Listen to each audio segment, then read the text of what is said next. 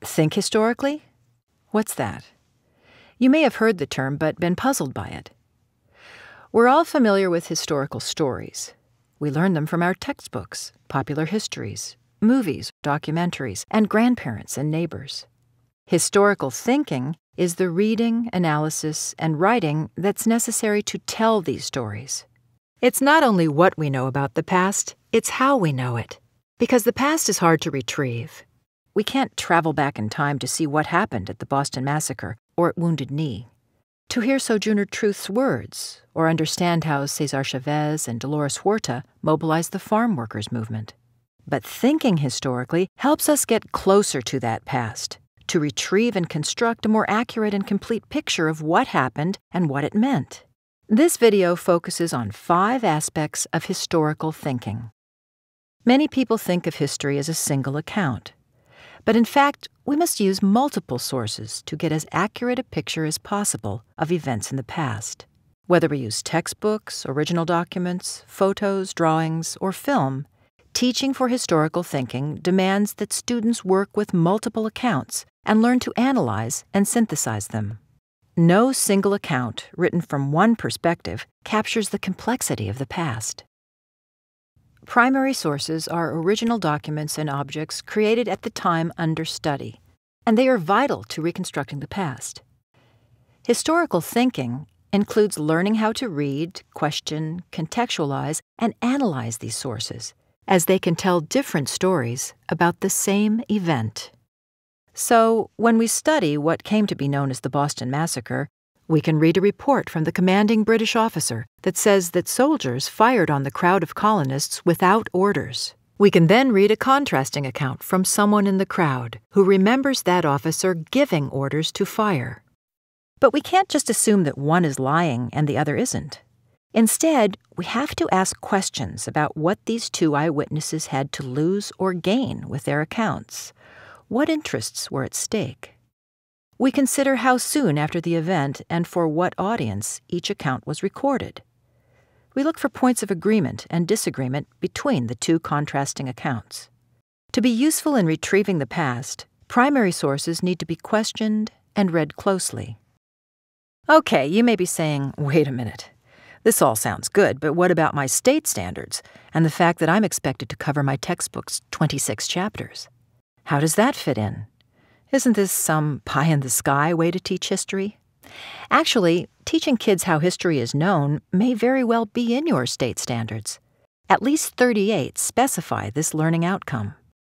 For example, various state standards say students should be using multiple sources and learning to analyze those sources for purpose and perspective, credibility, and validity. Analysis akin to what we call sourcing. Sourcing is about identifying and asking questions about the origins of the source, about the author's purposes and perspective, when the source was created and for whom, about its trustworthiness. Imagine your students are working with 2 accounts related to the 1955 Montgomery bus boycott. The first, a textbook, says Rosa Parks was arrested for refusing to give up her seat to a white man. African Americans heard this and decided to boycott the buses.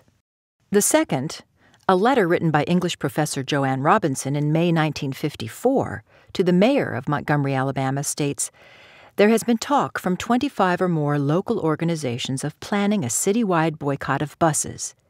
Even now, plans are being made to ride less or not at all on our buses." This letter was written more than a year before the start of the Montgomery bus boycott. A student who notices this learns that plans for a bus boycott preceded Rosa Parks' arrest and can better understand the boycott and its causes. Alternatively, a student who ignores the date of Robinson's letter easily misses its real significance. The familiar story that depicts the boycott as an impulsive movement, motivated solely by Parks' arrest, is left unchallenged. Sourcing the letter gets us closer to the fuller story. Context is at the center of historical reasoning. Consider these words spoken by Abraham Lincoln in 1858. "I have no purpose to introduce political and social equality between the white and black races.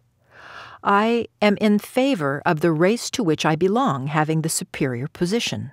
Historians resist initial judgments to brand these words as bigoted and instead realize that they must ask questions, such as, who was Lincoln talking to and for what purpose? What were the perspectives on race at the time? What political tensions was Lincoln navigating? They realize that to get as accurate a picture as possible of the man, his times, and the event at which he spoke, they have to contextualize these words, and this requires making connections. Lincoln did not live in a vacuum. His speeches and actions are deeply intertwined with what was going on in his own world.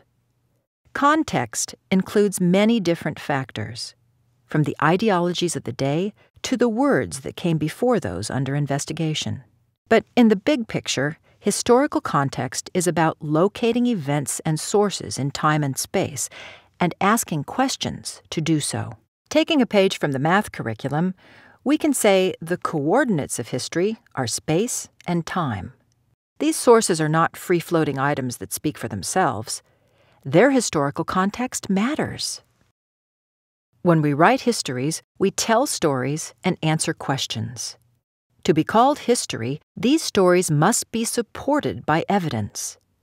Sources, like the Lincoln speech and the Joanne Robinson letter, provide evidence for claims made about the past.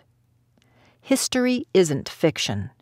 We can't change the story to create a more intriguing or satisfying plot. Truth claims in history need to be supported by evidence. That is how we distinguish plausible claims from balderdash, and good history from pure fiction.